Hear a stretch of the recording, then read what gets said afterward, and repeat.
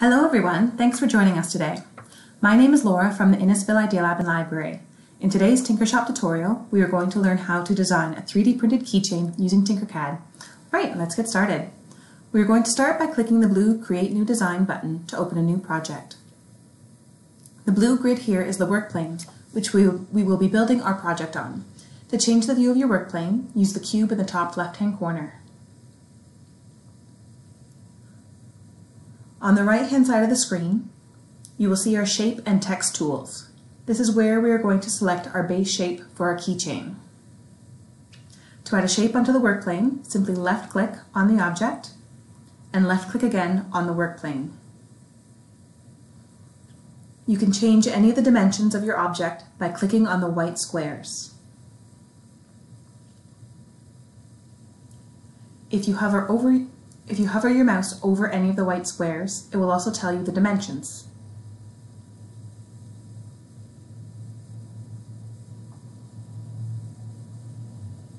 Now rotate the work plane to a side view and alter the height of your base. Use the black arrow on the top of the shape to raise and lower the shape.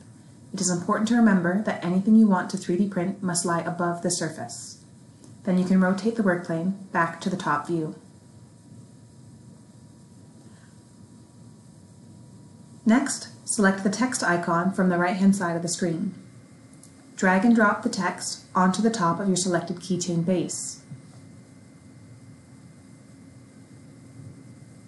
Using the window that appears on the right-hand side of the screen, delete the word text and add in your name.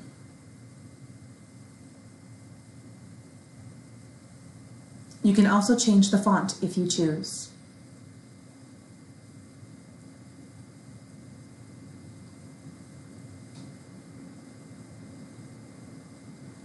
Adjust the size so that the name fits with a small ledge around the outside.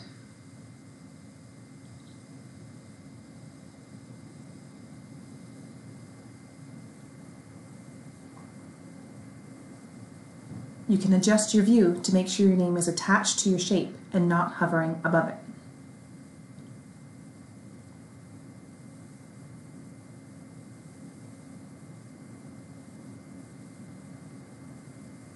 Next, we need to create a hole for the keychain. Choose a shape and drop it onto your keychain.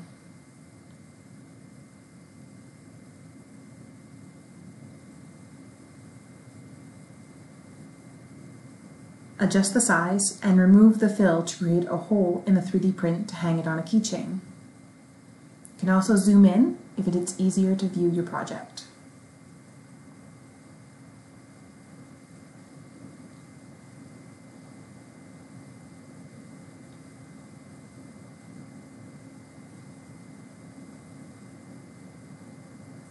If you ever feel like you've made a mistake and you want to go back a few steps, you can use the undo arrow in the top left-hand side.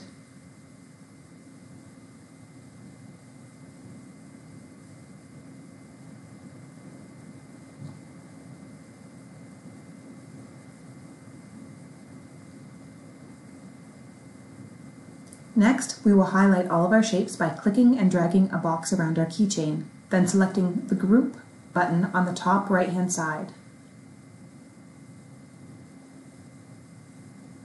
To make sure you don't lose your work, name your project by clicking on the top left and typing in your name. And there you have your personalized keychain. I'm Laura from the Innisfil Idea Lab and Library, and thanks again for joining us. Take care.